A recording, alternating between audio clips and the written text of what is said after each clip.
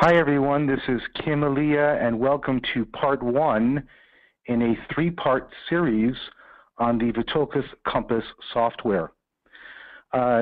During this session, we're going to first of all start on focusing on a little bit of a discussion and overview of George Vithoulkas, his life and work.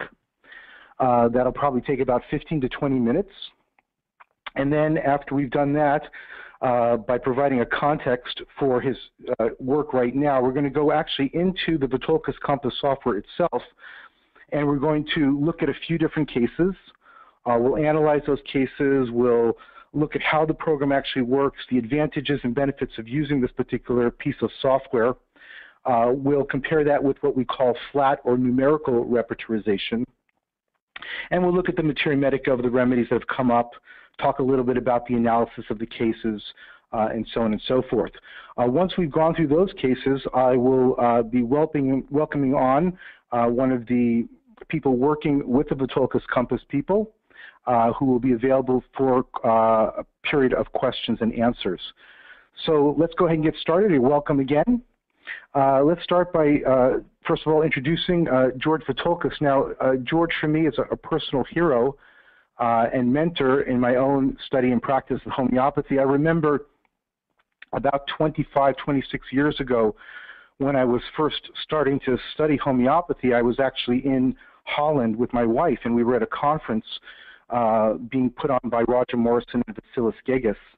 And after the conference, my wife and I ended up going out to dinner with Roger Morrison and his lovely wife, Nancy Herrick. And I remember, I was still very new to homeopathy. I remember sitting across the table at a very lovely Indian restaurant in Amsterdam, and I turned to Roger, and I didn't know much about homeopathy at this point, and I said, Roger, what do you think of George Vithoulkas? And Roger's really not a person who I would describe as being full of superlatives, but he looked at me, he paused for a moment, he looked at me, and he said, if Hahnemann were alive today, he would be in total awe of George Vithoulkas. And at the time, I didn't really understand the power of that statement because I didn't really know who Hahnemann was. But now, knowing who Hahnemann is, that's a very powerful statement because Hahnemann, aside from being the founder of homeopathy, was in his own right an incredible practitioner. I mean, he achieved tremendous success. People came from all over Europe to see this great practitioner of this new art of healing therapeutics. And so for Roger Morrison to say that Hahnemann would be in total awe of George Vithoulkas really blows my mind to this day. And I have to say that the more that I've learned about George's work, studied his Materia Medica, looked at his contributions, I have to say that there's quite a bit of truth in that particular statement. I don't know if Hahnemann would be in total awe, but certainly this is one of the great practitioners that we've had in the history of homeopathy, and an individual who's probably solely responsible for the resurgence of homeopathy in the 20th century. So where did it all begin? Well, George Vithoulkas was born in Athens, Greece in 1932, and at a certain point through his travels, he moved to South Africa, and this is where he first started studying homeopathy. And the way that this actually came about was that he was in a car accident, and he had a friend there, Alain Naudet. Alain Naudet is one of the translators of the 6th edition of the Organon. There's a number of different translations of the Organon, including the Stephen Decker translation, which is a recent translation. But there's also this translation done by Künstler Naudet. And Naudet was a friend of George Vithoulkas's, and it so happened that George Vithoulkas got into a car accident. And he was a civil engineer at the time in South Africa.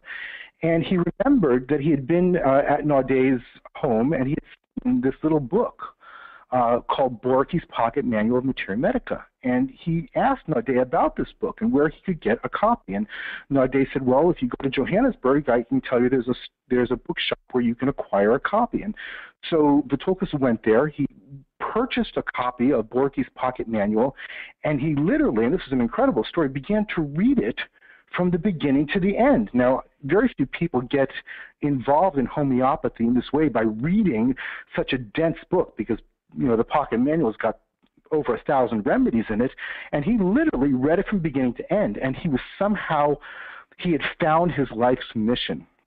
And so he went back again to this bookstore and sought other books on homeopathy. The owner of the store recommended a book on the 12 tissue remedies, but for some reason George wasn't interested. Professor Vithoulkas wasn't interested in that book, but instead he acquired Kent's lectures on homeopathic Materia Medica and the Organon, and he began to delve deeply into the Materia Medica and philosophy and therapeutics of homeopathy. He then moved to India. And he went to many different places. He went to Calcutta and to Madras and to Bombay. And he went to all these various schools to further his understanding, his knowledge of homeopathy. But at this point, he had developed such a profound knowledge of homeopathy himself that when he went to these schools, most of the teachers would be asking Professor Vithoulkas questions because he seemed to know more than they did about the various remedies and aspects of homeopathic philosophy and practice. Finally, in 1966, he graduated from the Indian Institute of Homeopathy. After this, he returned to Greece, and he began to practice and he began to teach some of the local Greek medical doctors at this time. Now, obviously, these are not some of the doctors. This is Hippocrates and Asclepius. But he did begin to work with some of these local Greek medical doctors. And he was so knowledgeable and achieved such great success working with homeopathy that people began to flock to him. People recognized that he had a unique knowledge of this medicine and a wonderful capacity for communicating the difficult complexities of homeopathic practice to the beginning student even. Then this continued, and he achieved such great therapeutic success, not only amongst himself, but amongst this group of doctors, which was really evidence of his skill as a teacher, that eventually in 1970 he formed the Athenian School of Homeopathy, of homeopathic medicine. And here you can see a photograph of George shortly after the establishment of the school, with many of these various medical doctors who were working side with Professor Vithoulkas and achieving such wonderful results. Then in 1994, George Vithoulkas opened the International Academy of Classical Homeopathy. And this is a beautiful school. I've had the great opportunity to actually spend some time there. It's a beautiful location, and this is where people flock from all over the world to study with Professor Vithoulkas personally.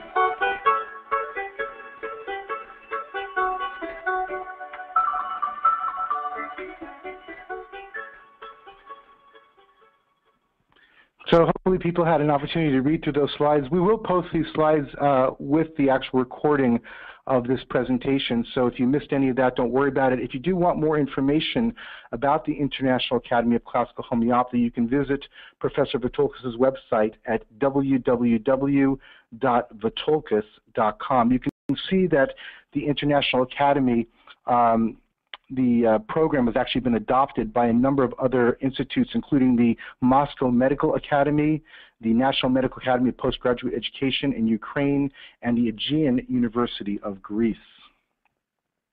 Now, just to get a sense of Professor Vithoulkas as an individual and his incredible accomplishments, let's go through a few different things. In 1980, Professor Vithoulkas was invited by the World Health Organization to write the very first article on homeopathy for a book called Traditional Medicine, which is actually published by the World Health Organization.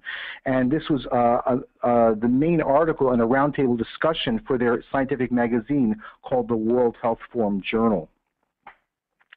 From 1987 through 1991, in cooperation with the Infotel department at the University of Namur in Belgium, he worked with in the creation of a very highly sophisticated computer system called the VES, or Vithoulkas Expert System, and this was created in conjunction with the Radar computer software program. In 1996, Professor Vithoulkas was awarded the Alternative Nobel Prize for his work in the field of classical homeopathy. This is an award that's also known as the Alternative Nobel Prize, and it's a prize that's it's a very prestigious international award that's given to honor people who are working on a very practical and exemplary solutions to urgent challenges that are facing the world today. And so this is quite an accomplishment for anybody within our community to receive such an award. Then in 1996, Professor Vithoulkas was invited by the European Parliament to actually explain the position of homeopathy, and amazingly, after his presentation, the European Parliament decided to vote in favor of homeopathic medicine. In 1999, Professor Vithoulkas was requested by the Council of Europe to make a day-long presentation on homeopathic medicine, and this was part of their evaluation in general of alternative therapeutic methods. This was done before the Social Health and Family Affairs Committee, and the text was actually published, and it mentions his receipt of the Alternative Nobel Prize, and also talks about his categorization of various alternative natural therapeutic methods. Professor Vithoulkas has written a number of different books. These are available actually from the Whole Health Now website. I think there's maybe about 15 in total, including some books that are of various conferences that he's offered throughout the years. These books have been translated in up to 23 different languages. Some of the better known books include Homeopathy, Medicine of the New Man, which is a book written for lay people and has been translated into over 20 languages. The Science of Homeopathy, which is one of the best introductions for people who are skeptical about homeopathy. It's written from a very scientific point of view, and this is one of the things that I most embrace about Professor Vithoulkas' work in homeopathy, is that he does see homeopathy as a scientific method, as opposed to something which is outside the bounds of science. And this is something I've always appreciated, that homeopathy really is, if you understand it, really is a scientific process. He's also published a book in 1991 called A New Model for Health and Disease. This was published in German and English in 1991, and it's basically a critique of allopathic medicine. It also sets out a new paradigm for a science of medicine in our times. Professor Vithoulkas is he's been working on this for a number of years now. He's presently working on a homeopathic Materia Medica, which will be in 16 volumes. I believe we have right now up to 12 volumes in English, and I think it's 13 in German.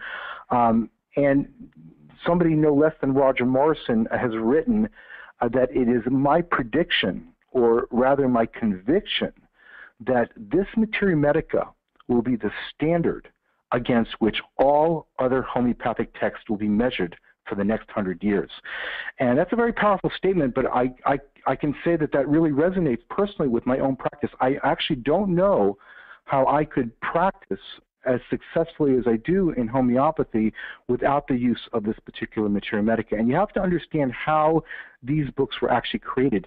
Professor Vithoulkas has gone through all of the old literature, all of the old journals, and he's found cured cases of remedies, and he's found where certain cured cases, where certain symptoms would repeat that would be cured in these various cases that would be associated with a particular remedy. And then he would take this information and he would correlate it with his own cases, either in his own practice or cases that he's supervised at the Athenian School of Homeopathic Medicine over a period of 50 years. And from this, he would write what is really a very accurate clinical Materia Medica. The thing about this Materia Medica is that it's not dry. It's not a list of symptoms, a laundry list of information which you after about a couple of minutes fall asleep reading. It's written in such a way that it brings the remedies to life, and it introduces a dynamic element or component to these remedies. You feel like you're reading about a person. And there are other Materia Medicas written like this, but some of these other Materia Medicas aren't based or founded upon the clinical confirmation of symptomology that this one is written on. That this one is actually taken from cured cases, both from the old literature, his own practice, and from the practices of the many doctors that he supervised over a period of 50 years.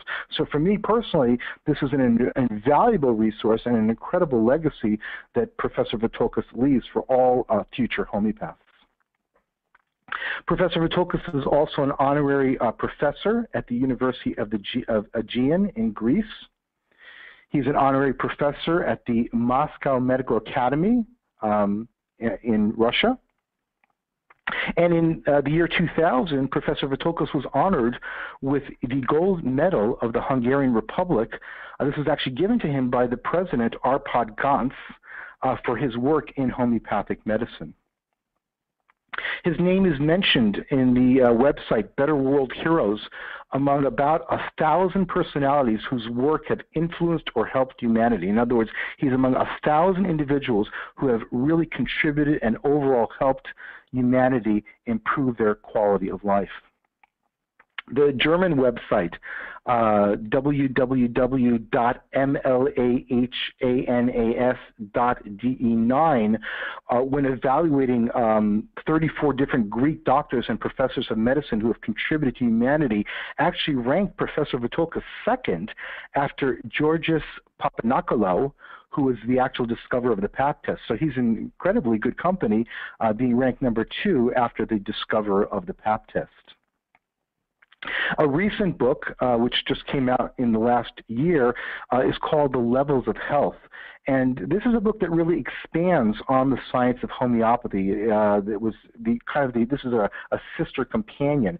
And this elaborates these 12 levels of health that a patient can belong to. And this is a very useful model for helping us practice in a number of different ways. Here you can see the 12 different levels divided into 4 different groups. The highest levels, group A, levels 1, 2, and 3, would correspond to the highest level of health, best genetic predisposition, best functioning immune system, and then as you move down, the immune function and the genetic predisposition would deteriorate towards the lowest level of health. Those in the group A would have the highest life expectancy, 90 years or even more. And then again, as you go down, because of the poor quality of constitution, genetic predisposition, and immune function, the life expectancy would also correspondingly go down as well.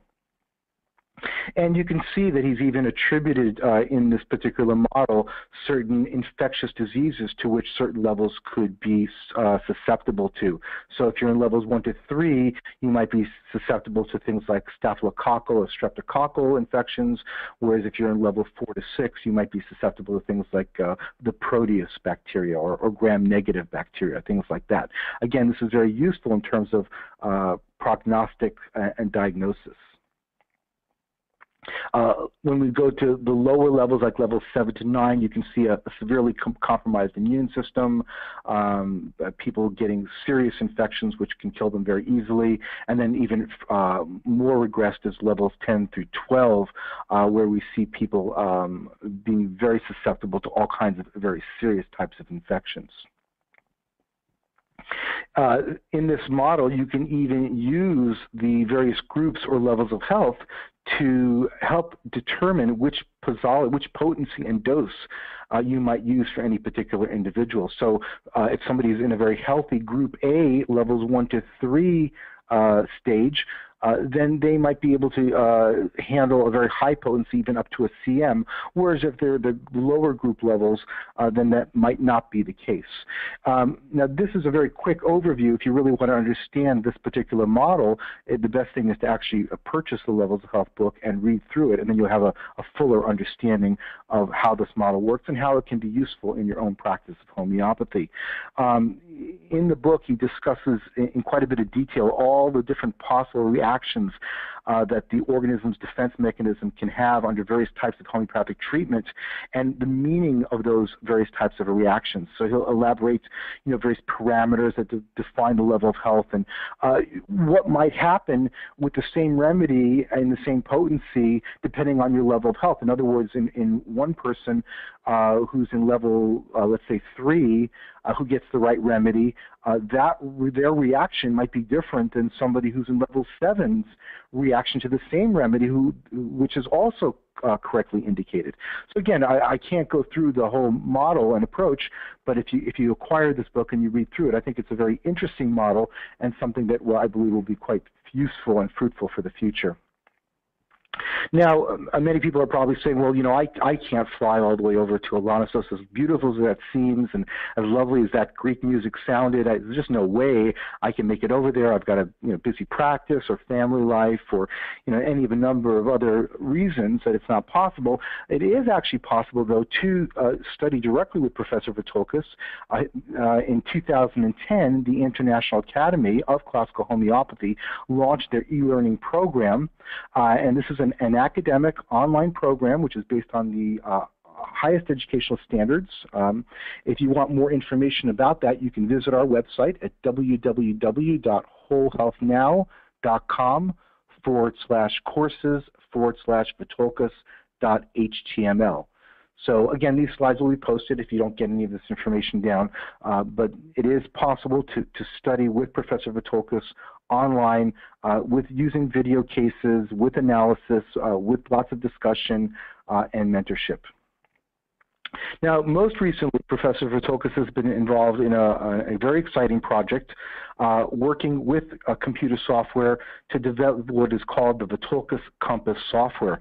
And this is a software that was conceived from the ground up, which real emphasis is to provide increased accuracy based on thousands of real-world cure cases, and to really help the practitioner to achieve a greater level of success in practice. And this is, obviously the key. We all want to achieve a greater level of success. When we look at the history of homeopathy, we see that many practitioners had an incredible level of success. When we look at somebody, for example, like Adolf Lippe, who had a very busy practice in the Philadelphia area. He practiced for over 50 years. And in that 50 years of busy practice, he never lost one cholera, typhoid, or malaria patient. How did he do it? Constantine Herring treated hundreds of cases of pneumonia and never lost a patient. And you have to understand, this is during a period of time when the mortality rate of these diseases was extremely high. The mortality rate of cholera was anywhere up to 40 or 50%, or even sometimes higher. The mortality rate from typhoid was very high. The mortality rate from even pneumonia might have been 30, 40, 50%. And yet these practitioners achieved 100% success in certain types of conditions. There's even a book called The Logic of Figures, written by the great American homeopathic historian called Thomas Lindsley Bradford, where he documents the efficacy of homeopathic practice in the treatment of a number of conditions, especially focusing on epidemic diseases. And he demonstrates over and over and over again, whereas the allopathic and eclectic medical doctors had 40 and 50 and 60% mortality rates, the really good practitioners of that period would have mortality rates ranging anywhere between 2 to 4 to 5 to maybe 6 to 8%, but significantly less. So this is key. How do we, again, practice in such a way that we can have that level of confidence to know that when a patient comes in, we are more than likely going to be able to help them with the remedy that's prescribed.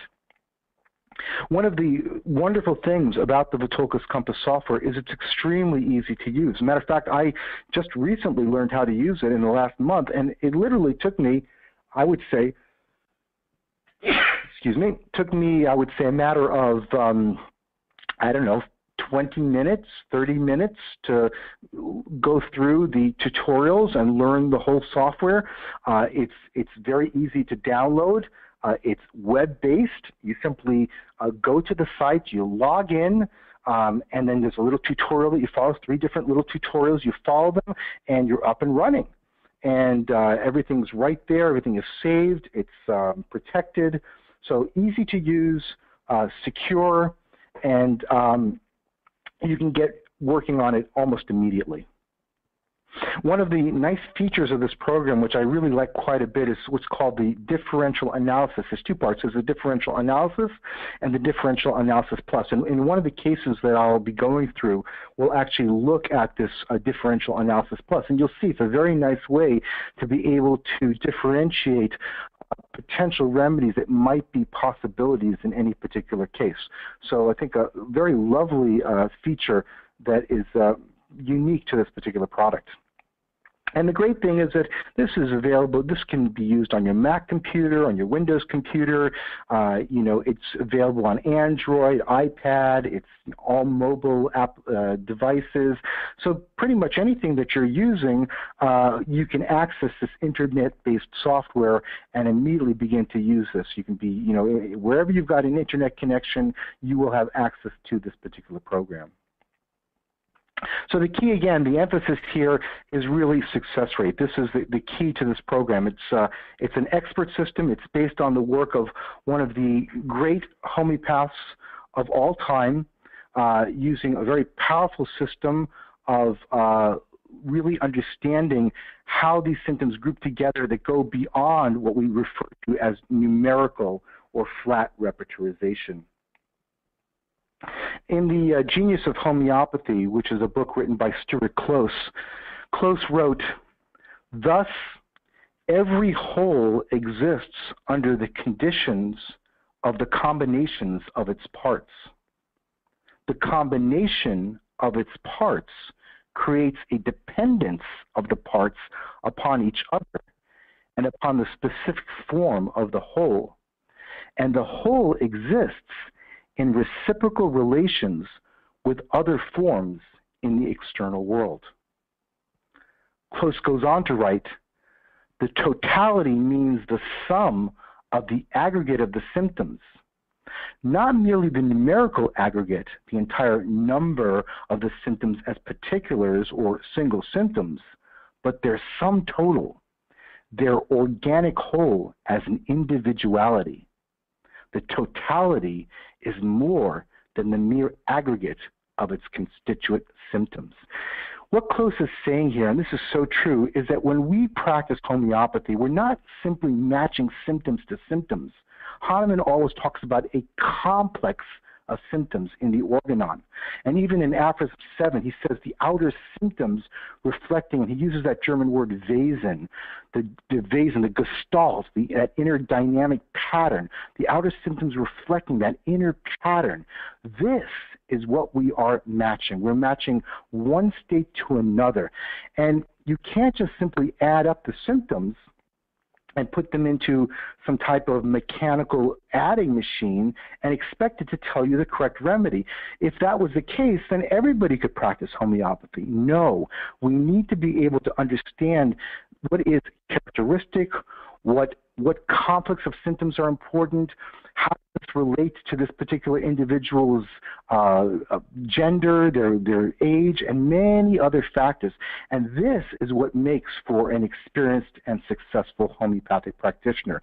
And this is what the expert systems are designed to do. They're designed to help you pull out those patterns, and in the process to help you learn what really is how to really actually practice homeopathic medicine. Now, I have on the call with me the former managing director and who now a board member of Vithoulkas Compass. You can see him there on the left-hand side, Vithoulkas Compass. Hopefully I pronounced his name correctly there. The gentleman actually, interestingly, on the right-hand side is also Eleftherios, which has created endless confusion for me, but in any case, I'm finally figuring that all out. And Eleftherios, are you on? Would you like to say hello? Hello, I would like to thank everybody for attending this seminar. Okay, good. Go ahead. I'm here. Okay, fantastic. It's really a pleasure for us. Yeah, it's 3 o'clock in the morning in Greece right now, so he's probably a little tired. But he was kind enough to be willing to join me for this presentation so that when we have the question and answer period at the end, because he really knows the system and the program and really everything inside and out, he's available to be able to really respond to people's queries at the very end. So thank you so much for being up in the middle of the night to be with us today. So having said that, let's go on now and look at a couple of cases. We'll look at them, we'll discuss them quickly, and then we'll begin to use the Vithoulkas Compass to see how we can solve these particular cases. So, all right. So the first case, I'll go ahead and read it, and I'm not going to ask for a lot of audience participation at this point, just because we don't have so much time. So I'll just read through it. I'll kind of give you an analysis and understanding of the situation, and then we'll go from there. So Jonathan was a very reserved 13-year-old boy who came to my office with the chief complaint of not being able to focus in school. This was a particular concern to the parents, as he had been a very good student up until just a year previously. In the last year, he had become much more distracted and absorbed in himself. He would spend hours playing with Nintendo and other computer games and would not apply himself to his schoolwork. He was still very well behaved, and when asked by the parents and teachers what the problem was, he would usually just answer with a shrug of his shoulders and then would go back to doing whatever he was currently occupied with. Watching him as he sat there on the chair, he seemed very reserved, almost timid. He sat almost completely motionless, except for a slight twitching of his fingers. And actually, twitching may not be the right word. It wasn't really so much a twitch. It's just kind of he was moving his fingers in a kind of a restless manner. So maybe twitching isn't the best term there. As I went through my normal questioning process, he would answer very politely, but I had the sense that I was not getting the whole story. Now, when I've taught this case many times. It's a case from a number of years ago in my own practice. And when I teach it, I ask people, well, you know, what do you think is important here? And people say, well, you're a 13-year-old boy, this is pretty normal. And playing Nintendo, that's pretty normal. And then there'll always be somebody in the audience who will say, well, you know, the fact that his fingers are moving like that, that's kind of interesting. And I say, yeah. And I ask, well, why is it so interesting? And there are various reasons given. And sometimes somebody will really spot the most important reason, which is that the rest of his body is motionless. You see, you can't understand the value of a symptom in a case by looking at that symptom independent of the other symptoms. It's only in the context of the whole case that we can really understand the value of any symptom. And this brings to mind actually a case of Professor Vithoulkas's of a man who is very suicidal, who has a lot of guilt, anxiety of conscience, who is intolerant of contradiction, has many of these aurum-like symptoms.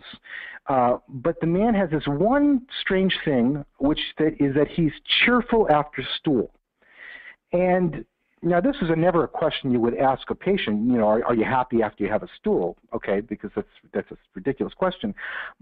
And for most people, you know, after they have a bowel movement, they feel pretty good. So it's not something abnormal. But in the context of somebody who's suicidal, who, after they have a bowel movement, their suicidal feelings and depression disappears, that symptom becomes very interesting.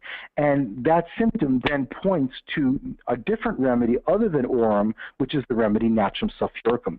So in this case, it's the same type of scenario where the interesting thing is that his whole body is motionless and the fingers are moving. And this is the unique expression of his life force, is this movement of his fingers.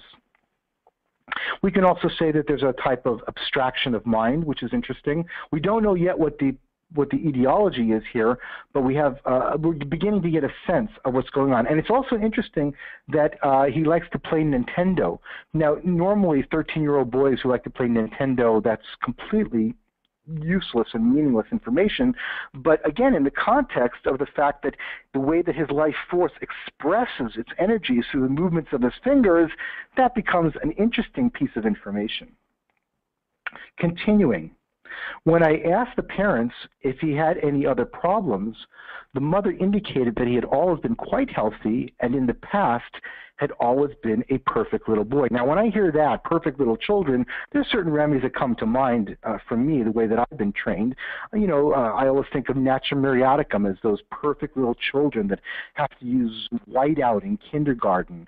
Sometimes carcinosin children can be extremely well behaved. Sometimes they're very rebellious, but depending on where they are in the stage of their pathology, they can also at times be extremely, extremely well behaved. You also see this sometimes in aurum children who aspire towards, you know, perfection and being the top of the class. And in the context of that, they can be extremely proper and well-behaved children. So, of course, my mind was thinking about those types of remedies, even though we shouldn't be doing that. It's inevitable. My mind always does it. Continuing, I could see that the parents were overly concerned with their son's lack of attention and his decreased performance in school. On further questioning, it was discovered that he had one younger sister and that he was being groomed for the family business. I could feel that there was a lot of pressure on the young man, and actually at this point I realized that this was an unfair expectation, an unfair burden that was being placed on this young man to be told at such a young age, and even before the age of 13, that he was going to assume the mantle of the family business and that he had to be perfect and aspire to such high grades and do so well in school because he was the man of the family and would be assuming that position for the family. And so, you know, of course, to me, I sense that this was not a healthy situation. Continuing, the only other thing I could find was that he tended to sleep very bundled up and would like to dress warmly in the winter. He would almost never sweat, even when it was very hot. And he didn't sweat because he was such a cold child. This is interesting because generally children tend to be warmer than adults, so that's interesting information. He could also get loose stools when he was anxious or apprehensive about something he had to do.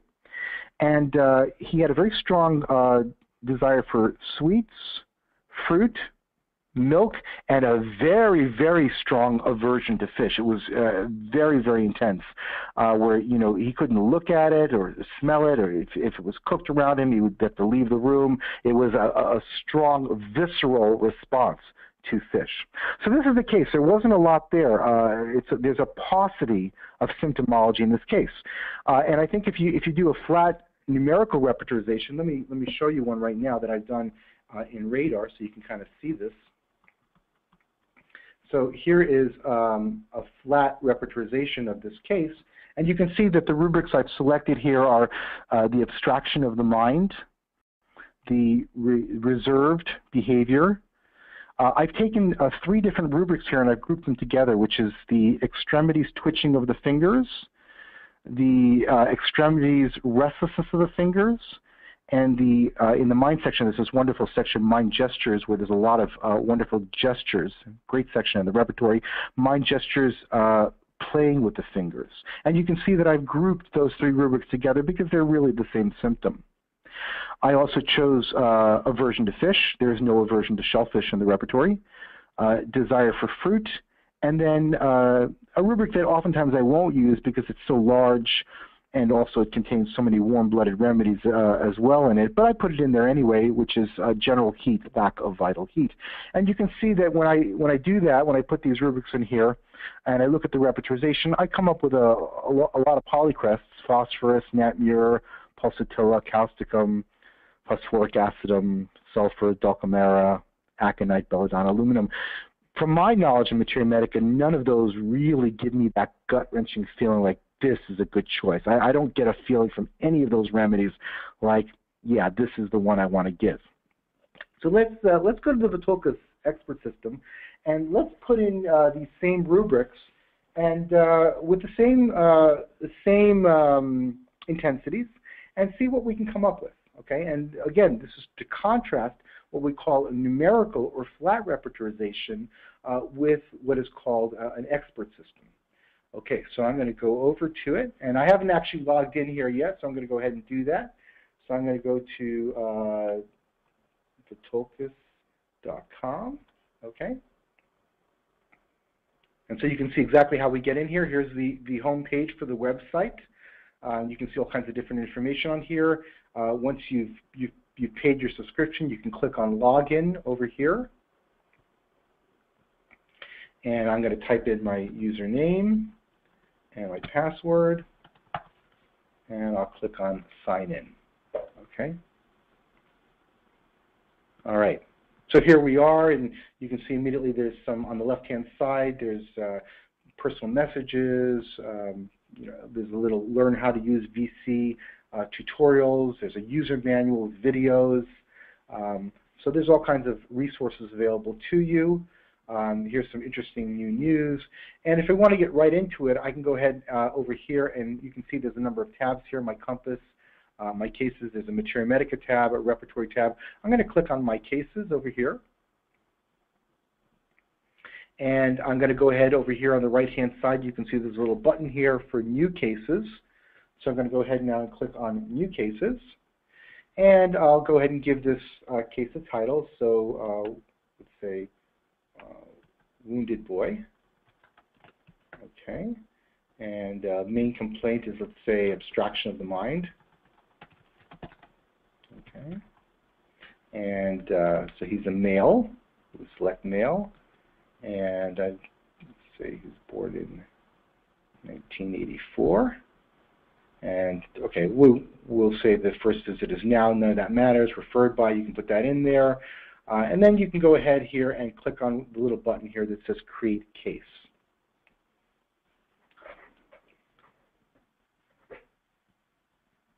And there we go. Now we're in the actual part of the program where we're going to actually start to type in our information. You can actually go over here and you can type in your case notes. There are actually even templates over here that you can use for all kinds of different conditions and stages of life, like arthritis, asthma, babies, children. These are very nice, actually, if you want a little bit of guidance in terms of the types of questions you might want to ask for any particular type of condition. I can also, if I want, go over here and I can select all of the copy here. So if you've got your cases someplace else, let's say you've got them in a Word document or wherever, PDF file, or you've saved them in another location, wherever that you can copy them, I can copy these by typing Control-C or Command-C if you're using a Mac, and then Control-V, and then I've actually put my case right in here. And then that way you can transfer all of your cases directly over into the Vithoulkas Compass software. Once you've got your case typed in over here, or you've pasted it in, you can go over here to the left-hand side, and you'll see there's a button here that says New Consultation First Visit. So I'm going to go ahead now and click on New Consultation First Visit. And now I'm in a position to begin to add in symptoms. So you can see the little button here with a plus. I'm going to click on Add Symptoms, and now I've got my little repertory here. Now I can search in a couple of different ways here. I can search through the structure of the repertory, where I go mind, head, pain, periodical, and I go through the primary rubric through the sequencing of the sub-rubrics. I can search the actual structure, or I can simply do searches. Now, as I've been playing with the Vithoulkas Compass, I find that it's actually quite easy to simply just type in this field here whatever words I want and search them in that way. So I'm going to go ahead and do that. I find it's a very quick and easy way to find the information. So I'm going to type in abstraction, okay, mind, and then I'll hit enter. And you can see here's abstraction of mind. If you want to see the remedies, here you can see this is another other rubrics which are cross-references or similar rubrics to this one. There's a little arrow here on the left which shows me the remedies in that particular rubric in case I'm interested in seeing them. I don't really care about that right now. Since this was an important symptom in the case, I think I'll go ahead and give it an intensity of 2. So you can see here there's the number 2. Now, for those of you who are not familiar with intensities, Vithoulkas has assigned 3 criteria for determining intensity. One is the strength of the symptom. 2 is the frequency of the symptom, and 3, how voluntarily the patient shares that information with you. So if you've got a patient who comes in, kicks down your door and says, "My head is killing me all the time," at the top of their lungs, you know, then that would probably get a 3 or 4 intensity, as opposed to somebody who said, well, you know, you asked them, do you ever get headaches? And they said, well, you know, back in 1964, I had a headache that lasted for 2 minutes. Well, that would probably get a 0 intensity. I would basically say that this should be a 2 intensity, so I'll go ahead and give it a 2. And when I do that, you can see now on the left-hand side that this rubric has now been added to my analysis, mind, abstraction of mind, with intensity of 2. The next symptom was the fact that he was extremely reserved. That was quite prominent in the case. So I'll type in reserved, okay, and I'll hit enter. And you can see here we've got reserved, okay. And I'm going to give this a little bit stronger because it was really quite prominent in the case. So I'll go ahead and give that an intensity of 3. And then we've got the movement of the fingers. So first one was twitching fingers, okay. And I'm going to go ahead and give that a 3 as well. That seems like a very important symptom to me. So twitching of the fingers. And then I'll do restlessness fingers. Okay, and I have to give that the same thing, a 3 as well, because I'm going to end up combining those later on. Restlessness of fingers, and then I'm going to put in playing with the fingers. So playing fingers. Okay, you can see this is very easy. Just search for what you're looking for. There's mind gestures, playing with the fingers, and again, I'll give that an intensity of 3. And then there was the aversion to fish. Okay, so aversion fish. Okay. And I'll hit enter, and that was fairly strong. I'll give it a 2. I think that's reasonable. Aversion to fish, a 2. There was the desire for fruit. And that wasn't quite as strong as the aversion to fish, so maybe I'll just give that an intensity of 1. The fish was stronger than the fruit, although the fruit was reasonably strong, but I'll give that a 1. And then the last symptom was the lack of vital heat. So I'll type in lack vital heat, okay, and enter. And then we've got generalities, lack of vital heat, and I'll give that a 2. It was pretty strong on the case. Even though this isn't such a great rubric, I'll go ahead and put it in there as well, okay? Now, as I said earlier, I don't want to leave these 3 symptoms here on the left-hand side, the twitching of the fingers and the restlessness of the fingers and the playing of the fingers, as separate rubrics, because then I'm overemphasizing one symptom in the case. These are not 3 distinct symptoms. There are 3 expressions of the same symptom. So what I can do is I can go over here to where it says Other Options, and you can see that I can sort by chapters and also by degrees. I can turn symptoms on and off. And I can also merge symptoms. So I'm going to select Merge Symptoms, and I'm going to go ahead and check off the twitching of the fingers, the restlessness of the fingers, and the playing of the fingers, these 3, okay? And then I'm going to go over here where it says Merge Selected, okay? And I'll click on them.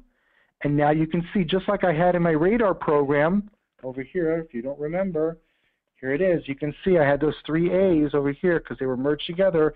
I got the same thing in the Vithoulkas Compass. These 3 are now grouped together, okay? And then once I've got that, I can go over here to where it says Solve, okay? And I simply click on the Solve button, and it loads my little analysis in there. And you can see that 2 remedies come up very high. Actually, there's 5 remedies that are coming up high: Natrium muriaticum, Asarum europium, Phosphorus thuya, and sulfur. Now, what's interesting here is that Asarum europium, if you look here, came up number 2, and you look at the numerical repertorization, you see that it didn't come up in the top 10 remedies. And yet in the Vithoulkas expert system, it actually came up as the second remedy. And that's interesting for a couple of reasons. One is that it didn't show up in the numerical repertorization so high, but it's also interesting is because Natrium muriaticum and phosphorus and thuya and sulfur, these are polycrest remedies, remedies that are well known, well prescribed, well represented in the repertory, and we expected to see them come up very highly. Asarum europaeum, wild ginger, on the other hand, is a much less prescribed remedy, one that's not as well known, one that is not nearly as well represented in the repertory, and yet this expert system is able to pull up this Asarum europaeum and group it with these better, well-known, better prescribed remedies. Now, we can also look at other groupings just like the large or the small. If we didn't see anything within all the grouping that fit the bill for the case, we could click on small and look at smaller remedies, or maybe just the large remedies, or again, all the remedies. So we have that option as well. We could also click on the book over here and read about any of these remedies as well. So, for example, we could click on Nat Mur over here, and we could read a little bit about Nat Mur. We could read what George Vithoulkas' notes about Natrium muriaticum are. We could read in Berkey or Kent or Allen. And this is where I like to integrate something like the Vithoulkas Compass with the Radar Opus or Radar program, because the Radar program has a much larger library of materials. So I can use the advantage of the Vithoulkas Compass's very excellent expert system, which is going to suggest remedies that go beyond a numerical repertorization, and I can combine that with this massive library of materials, including old journals and incredible resources. So what I'm going to do here is I'm going to actually find out where Asarum shows up in the numerical repertorization. I'll type in ASAR, I'll hit enter, and here is Asarum, okay? And if I click here I can see the keynotes. It's a well-known remedy for sensitivity to slight noise. Theridion and Asarum europaeum are two of the remedies which are most characteristic of this particular symptom.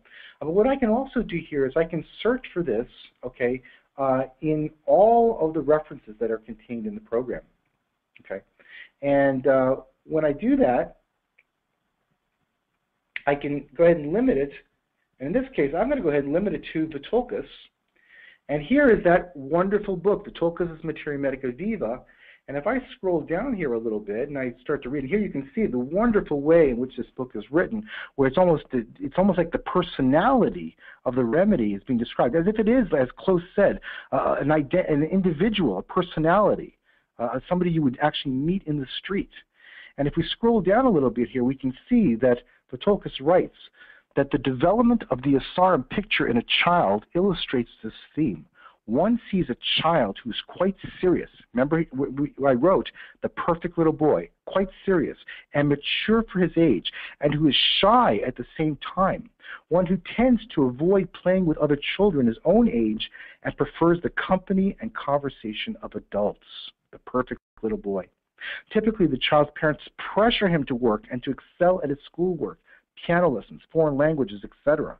And the child tries to meet their expectations.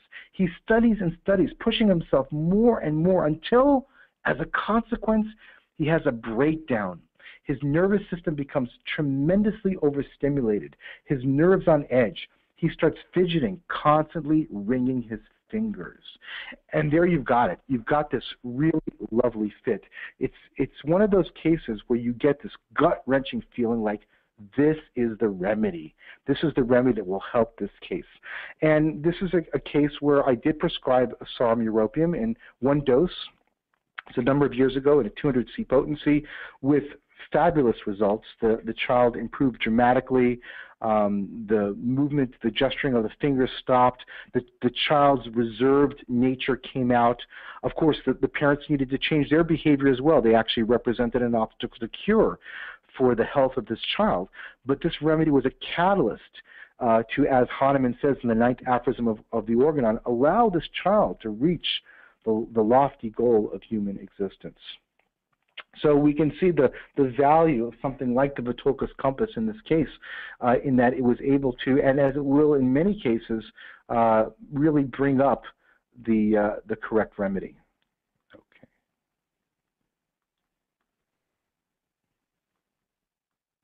All right, so I thought I would just quickly, just for the fun of it, just show you a little bit about Asarum europaeum. This is, as I mentioned earlier, is wild ginger.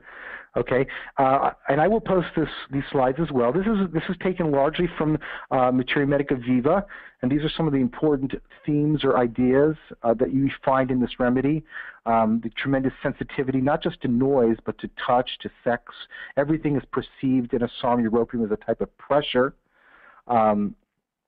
And as a consequence of that, they can be very nervous, very excitable. They can have chemical sensitivities. They can withdraw, become very absorbed and reserved. Even they can feel fixed and stuck. And because there is so much pressure, this is a remedy, one of those remedies like cannabis indica and agaricus, anhelonium, that can actually have out-of-body experiences because there's so much pressure that they can't stay in their body any longer. Everything is perceived as such a violence against them that they actually have to leave their bodies.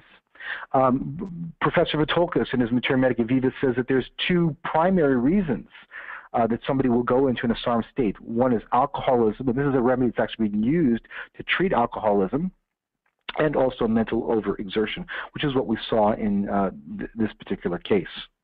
The patients tend to be very timid and nervous, but even though they're timid and nervous and very reserved, they exhibit a great deal of ambition. And so in this sense, it can be very similar to nux vomica, with this desire to achieve, this desire for ambition and this drive to excel in life.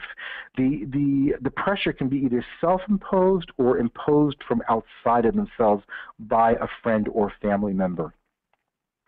One of the big characteristics of this remedy, as I mentioned earlier, is a very tremendous oversensitiveness of the nervous system, extreme hypersensitivity, and this especially focuses on the auditory nerve, where they're extremely sensitive to the slightest noises. One of the ways you'll distinguish Asarum europaeum from Theridion is that Asarum europaeum have the sensitivity to noise. The noise actually makes them feel like their mind is breaking apart, whereas Theridion will tend to more experience noise as a painful sensation. So this is one of the ways, let's get rid of that screen there, that you'll distinguish those two. It's described as chills, internal irritability, and that the mind will actually disintegrate from the noise. And they're particularly sensitive to certain types of noises, like rattling noises, scratching, grating. In the proving, I think it said something like scratching of linen. So you can imagine that even something as minor as the scratching of linen would cause an excitation of their nervous system. Now, of course, in this particular case, we didn't see this, and probably one of the reasons is that the child had not yet developed in its pathology enough to exhibit this particular symptomology. So it's still earlier in the developmental stage of the remedy picture. This is one possibility, at least. There could be others as well, but that might be one possible reason that we don't see that symptom. And again, remember, you don't have to have every symptom to prescribe a particular remedy. These are oversensitive, overworked, overstimulated people. Eventually, because of this overworked, intense pressure on themselves, either self-imposed or imposed outside of themselves, their mind shuts down. They feel that there's something wrong, and they feel that they're going to go crazy. They can even at this point become kind of hysterical. These are difficult cases of Asarum cases because oftentimes, like Natrium muriaticum, which is a remedy which can oftentimes be confused with Asarum, there's an inability to express themselves. So these can be oftentimes difficult cases to find the right remedy for in practice. A lot of chilliness in this remedy, and it's described as chills that run through the body, intense chills, thrills and chills, and oftentimes associated with scratching. And in this respect, it can be very similar to what we see in the remedy Agaricus muscarius. As I mentioned earlier, initially you may not see this sensitivity to noise, but it may develop later on. And here you can see an extraction of all of the different rubrics where Asarum's sensitivity to noise is seen. And as I mentioned earlier as well, in the later stages at least, we can see oftentimes the patient reporting out-of-body experiences where they literally feel like they're floating out of their bodies. If you look at the proofings, it'll say things like limbs floating in the air, extremities floating in the air, things along those lines. And this is one of the remedies that has the strongest aversion to sex of any remedy in the Materia Medica, which is not surprising if you think about it, because again, everything is perceived as violence, as a form of pressure against them. And so they have an incredible, intense sensitivity and aversion to sex. It's so strong, as a matter of fact, that they have a aversion to sexual jokes. As a matter of fact, it's the only remedy in the rubric aversion to sexual jokes. If they hear a sexual joke, they'll literally get up and leave the room. If it's a child and the friends of the parents come in and kiss the child will go and take a shower to be relieved of this invasion on their space, this pressure, this violence against their body. So even in children, we can see what we call a disgust for sex. And again, this is unusual and something that characterizes a SARM europium. They don't want to be touched. Even casual touch is something to which they are extremely sensitive and for which they have a strong aversion. And as I said earlier, very difficult time expressing themselves. In this respect, it can be very similar to Natrum muriaticum. This is a remedy that can be confused with mercurius. In certain stages, mercurius can be very shut down, especially when they don't quite trust you in the intake process. They can appear very similar to a SARM where they're shut down, reserved, not communicative. It can be confused with theridion because of this tremendous sensitivity to noise. And of course, it can be confused with Natrum muriaticum, which is also an extremely reserved remedy, but for different reasons, not because of pressure, but because of some type of emotional injury, a mortification, a death of a loved one, a separation from a family member. These types of things are the etiological factors which contribute to the Natrum muriaticum picture, and it can also be confused with Nux vomica, the ambition, the chilliness, the desire to succeed. Of course, one very strong differentiating factor is that a SARM europium has a very strong aversion to sex, whereas Nux vomica generally will have a very strong inclination towards sexual activity. This is a remedy that really fits our times because it's the result of pressure, of a desire to achieve and succeed and be number one. And so you can imagine that this would not be an uncommon remedy in practice. And as I mentioned earlier, this is a remedy that is very sensitive to various chemicals and is one of the common remedies for chemical sensitivities. People who are pan-allergic, who are, when they walk into the room, are sensitive to just about anything that you can imagine. I've also included some repertorizations which compare a SARM and mercury, a SARM and theridion, a SARM and Nux vomica. And again, these will be posted up on our website so you can view these at a later time. Okay, so I hope that was helpful for everybody. Let's move on to the next case.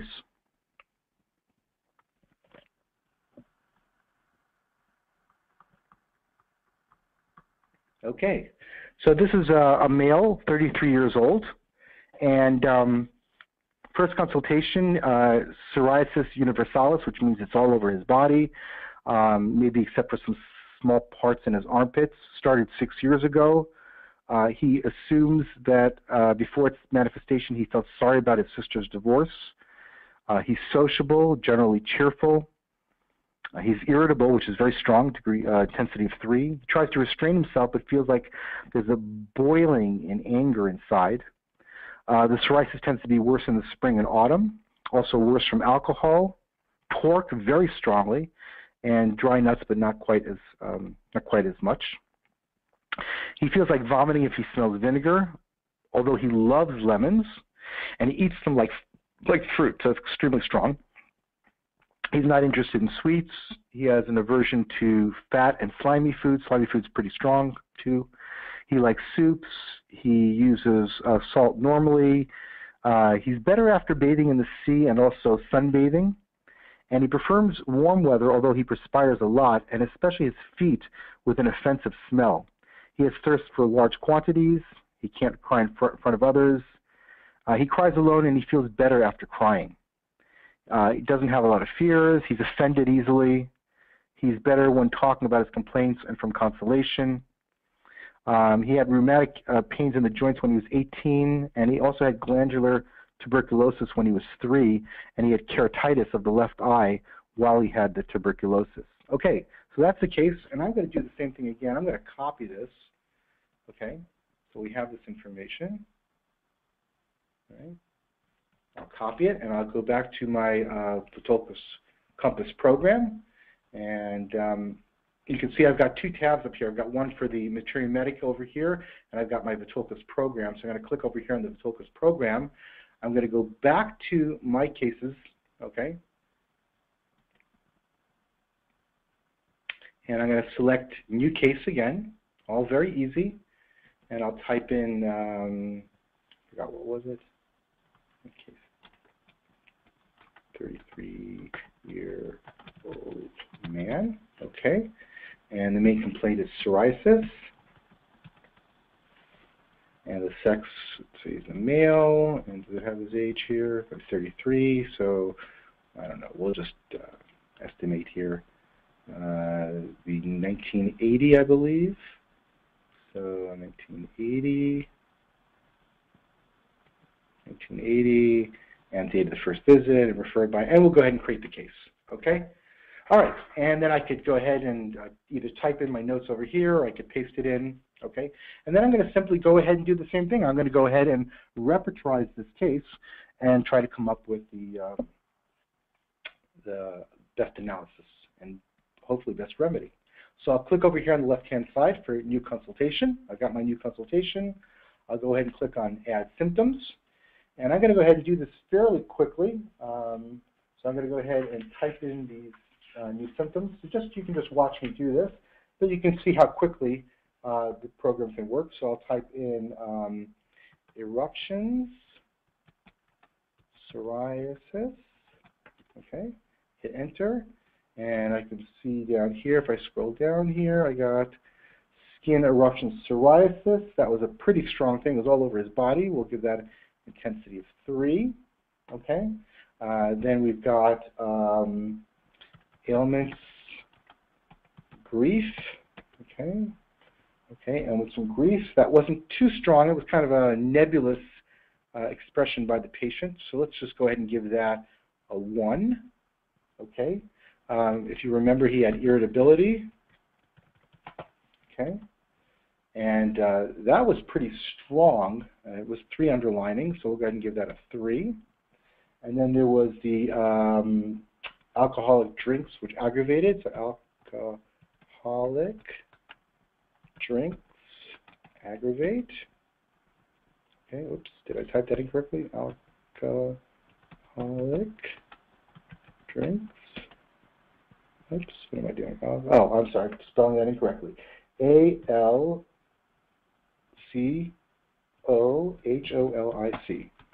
drinks. There we go. Okay, the alcoholic drinks aggravates, and I think that was intensity of 1. We'll give that a 1.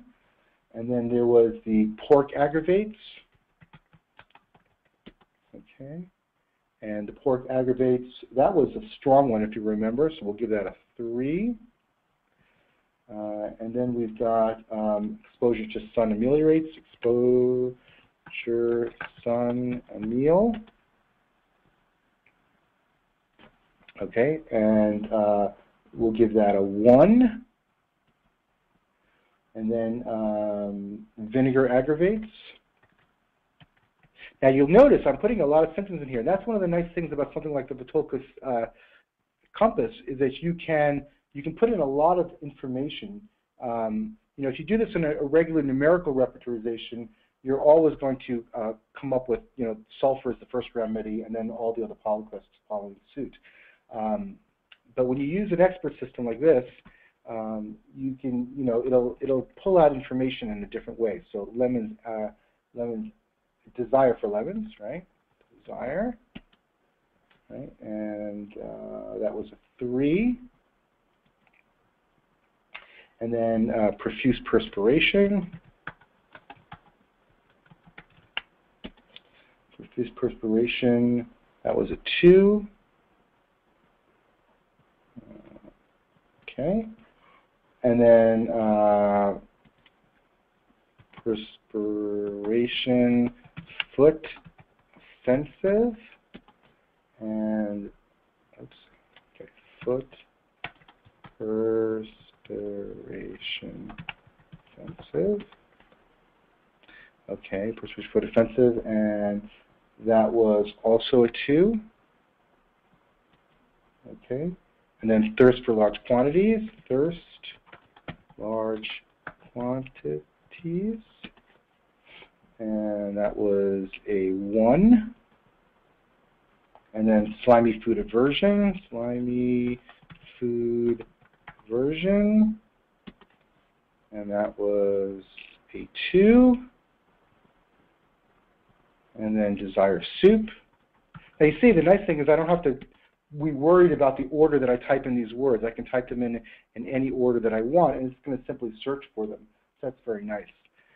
Weeping, and even if I don't know the structure of the repertory, it's not a problem. Weeping, tearful, a meal, okay? So weeping, tearful mood, symptoms of meal, and that was a 1. And then offended easily, and that was a 1 as well. And then consolation ameliorates,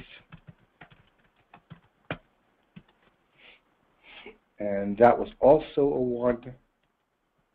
And bathing, C, meal, that was a 1. And then skin, which is itching and burning, and skin, itching, burning, that was a 2. And then the history of tuberculosis, okay, and that was a 1 as well, okay. Now you can see I was able to put in 18 rubrics, you know, in about, what, 5 minutes? That's pretty fast. And you can see it was easy to find the information. I've got it in there now. I've applied my various intensities. If I wanted to group afterwards, I could do it. Once I've got that in there, I can go ahead and click on the Solve button over here.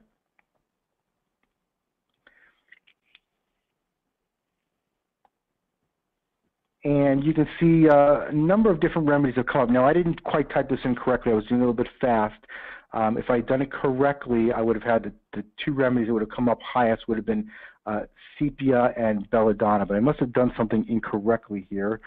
3, 1, 3, 1, 3. Anyway, it doesn't matter. The point is that I could now say, okay, well, you know, I don't really see a remedy here that really I get this gut-wrenching feeling like this is the remedy. So what I could do is I could do something here called the differential analysis plus, which is going to suggest other rubrics, other symptoms that might help me to differentiate the best choice. And this, to me, is just a fabulous feature. So I'm going to go ahead and click on differential plus here, differential analysis plus. And the difference in differential analysis and differential analysis plus is that the differential analysis doesn't correspond necessarily to these symptoms or the gender of the patient or the age, but the differential analysis plus takes all those things into consideration, and it suggests various rubrics based on that.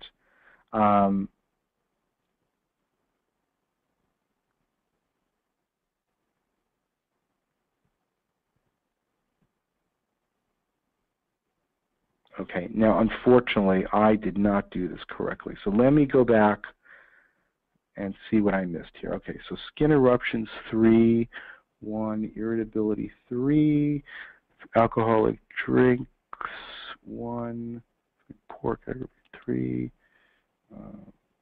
I left out exposure to sun, vinegar aggravates, desire lemons 3, profuse perspiration 2, thirst for large quantities,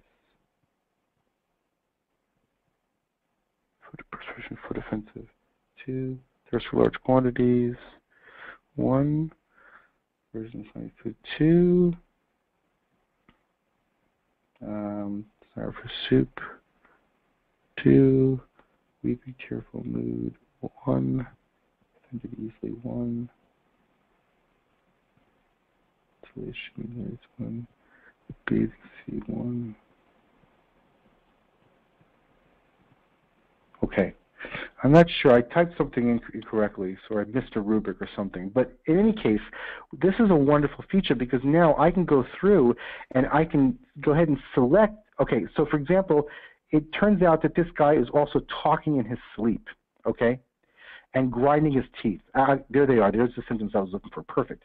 So grinding of the teeth, and that's fairly strong in the case. So I'm going to add now, see, I didn't know that before, but this was suggestions of symptoms that would help me to differentiate. So I'm going to go ahead and add the grinding of the teeth as an intensity of 2. And he's talking in the sleep, and this is really a problem. He does it all the time. It's intense. It keeps his intimate partner up. So I'm going to go ahead and add that as a 3. And I'm able, based on the suggestions that are made to me, to add additional information that will help me to differentiate the best choice. And this is very important in a case like this, where the indicated remedy is not so obvious. And once I've added those additional symptoms, I can click on the Solve button.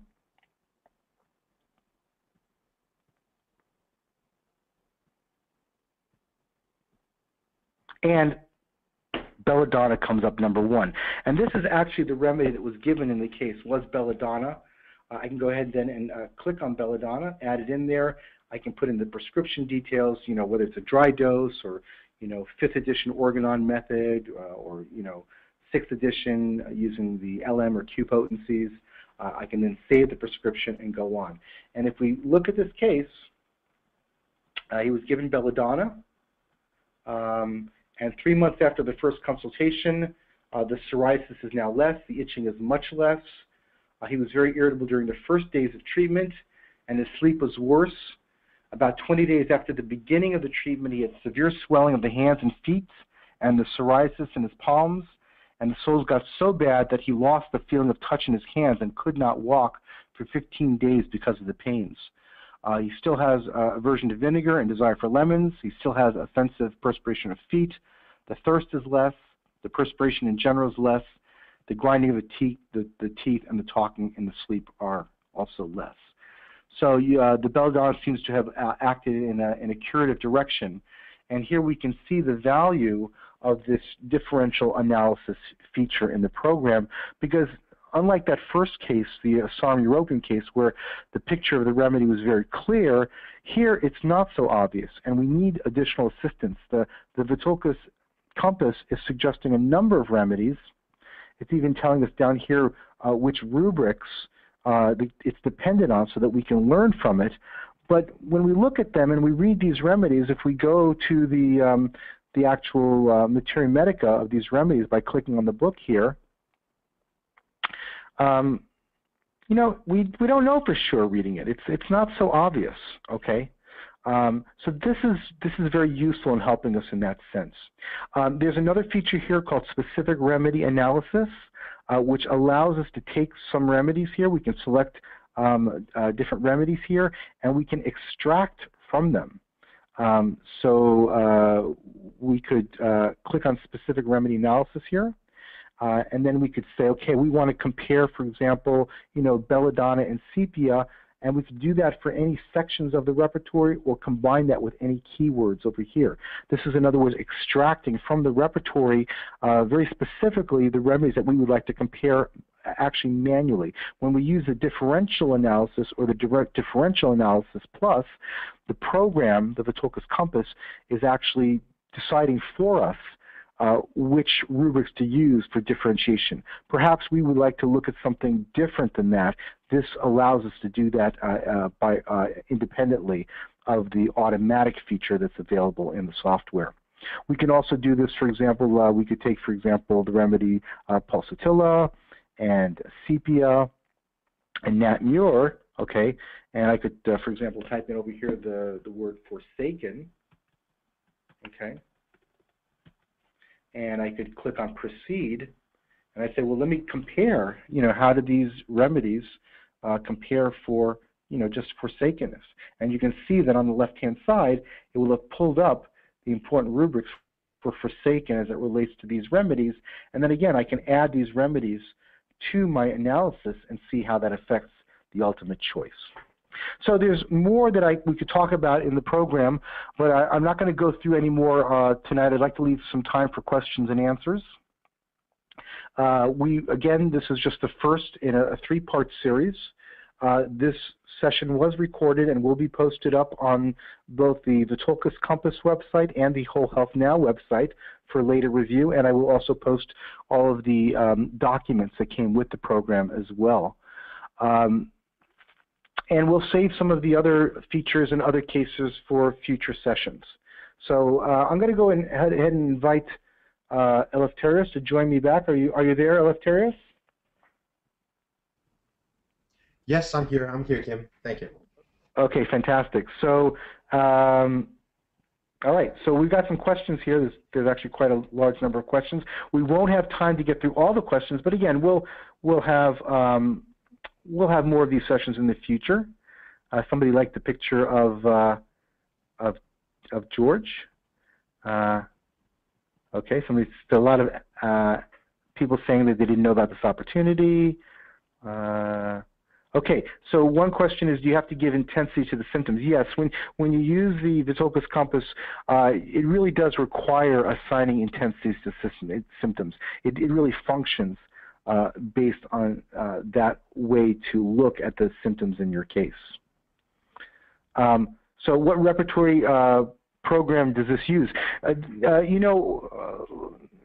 been a long time advocate of not continually adding information to our repertories to the point where every rubric has every remedy, and basically no rubric has the capacity to differentiate cases for you. And we address that issue in the Radar and Radar Opus program with the repertory view editor, but other software applications out there simply ignore this issue and they just simply add information in. And it's my opinion that more is not necessarily better. Hahnemann didn't have thousands of remedies to work with, nor did Buddinghausen, nor did Lippe. They achieved tremendous success in practice. I believe that it's better to have reliable, high-quality information, and this is the approach that the people at Vithoulkas Compass have chosen to take. So what they've essentially done is they've started with Kent's repertory, and then they've added from Kent's repertory clinical additions from Vithoulkas' own clinical practice. Eleftherios, do you want to add anything to that? Well, not really. I think you covered the case of the repertory. As you said, bigger is not better. There's a lot of information that has been entered without much of thought into the repertory, and that actually yields repertories that don't aid the practitioner to select the correct remedy. And this is why we started from scratch. We started from scratch with Kent as our basis, because our aim was from the beginning to provide a tool with the maximum accuracy benchmarked against real-world cured cases. So the repertory is made from scratch, and it's engineered to provide maximum accuracy. Fantastic. Okay, another question that came in is, which is a good question, is Vithoulkas Compass integrated with Radar Opus? Presently, that's not the case. We are two companies that have similar visions for the future of homeopathy, and so we're taking first steps to collaborate at this level. As you can see, for me, it's not a problem to use both Radar Opus and the Vithoulkas Compass software simultaneously. It's very easy for me to just go back and forth and use the two programs. There's a little bit of redundancy right now, but perhaps that can be addressed in the future in terms of some type of file sharing. But presently, that's not the case. Okay.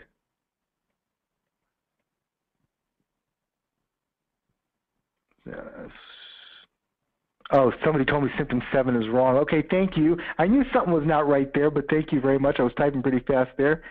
Okay.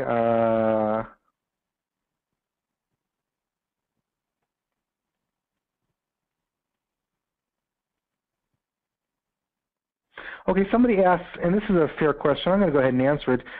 Somebody says, I have Radar Opus and I have the Vithoulkas Expert System. Would I have to purchase Vithoulkas Compass separately if I want to use this method, or is this one and the same thing? You know, there are some similarities between these, and I've had the opportunity over the last few weeks to compare the Vithoulkas Compass and the Vithoulkas Expert System. And oftentimes they do produce similar results, but to be perfectly honest, I found that in a number of my cases that the Vithoulkas Compass suggested the remedy that I had prescribed, which had actually acted in the case, whereas the Vithoulkas Expert System had not. Currently, the Vithoulkas Expert System is a program which was developed quite a while ago, and it has not been recently updated. So the algorithms and the computer program that's gone to the Vithoulkas Compass is a little bit more recent than what you find in the Vithoulkas Expert System. So even though in many cases you'll see similarities and similar suggestions, and certainly both of them are preferable to numerical repertorization, I would say that presently the Vithoulkas Compass will in some cases suggest a remedy that you will not see suggested in the Vithoulkas Expert System. Okay, we're running out of time. There's a lot of questions here because there's a lot of participants on the call. So, Eleftherios, can you please tell people what they could do next in terms of if they want to try out the system, or how they could actually try this for themselves and see if they would like to utilize this in their own practices? Okay, the easiest thing for them to do is just log on to our website, www.vithoulkascompass.com, and there's clearly up on the page there's a sign up. If you can provide that for me, please. So where's our website? There you go. Okay. Thank you for that. So here on the top of the page, right next to login, you can see a sign up. So everybody can have their free account. They can apply for a free account. And it's a 7-day trial with a lot of credits for them to practice. And of course, afterwards, I believe that we can also grant them, if they're interested, an extension so that they can probably follow up with the next of the series of your webinars here. Because also from inside the software, everybody can receive the cases already rubrified. So when they log on to their account, they will see the cases you are presenting. They'll be there for them, and they'll just it's a lot. It will make life a lot easier for them. And I also strongly suggest, as you said, that they follow the tutorials, which are already in there. It's like probably less than an hour, and it will pay off. I believe it will pay off tremendously. Vithoulkas Compass has been created from the ground up as a scientifically approached expert system to yield the maximal accuracy and to function also as a cradle of knowledge and as a solid foundation for the homeopath of all levels. So it's a good place to start your practice, and it's a good place to continue your practice, and it's a good way to practice. And it's, as you also said, we share, our company with your company shares a vision of homeopathy which is much bigger than the success of just the software. We're here to help the establishment of homeopathy, to help the advancement of homeopathy, and to help people better their practice and better everybody's life. So that's it. Well, I couldn't agree more. You know, homeopathy is a real passion for me in my life. I've been doing this now for almost 30 years, and it offers so much to humanity, to really all suffering beings. And, you know, we need to get the word out. We need to have people who are practicing in such a way that they're achieving the type of success that, people like Lippe and Herring and Phineas Parkhurst Wells and Hahnemann were able to achieve. And I think this is a tool that can really assist in that process. And I think it integrates really well with your Radar or your Radar Opus programs. It's fantastic if you're on a mobile device. I know that both companies share this vision for the future success and growth of homeopathy. So I want to thank everyone. We're out of time, unfortunately. Please join us for the next 2 sessions in this series. We'll be doing more cases, more Materia Medica, and really exploring the depths of this new tool and how it can help you both in your study and practice of homeopathy. Eleftherios, thank you again. I hope you can go back to sleep now. And I want to wish everyone who was on the call a very good evening or afternoon or day or whatever time it is, and look forward to all of you being on the next session. Thanks, everybody. Thanks, you. Bye-bye. Bye-bye.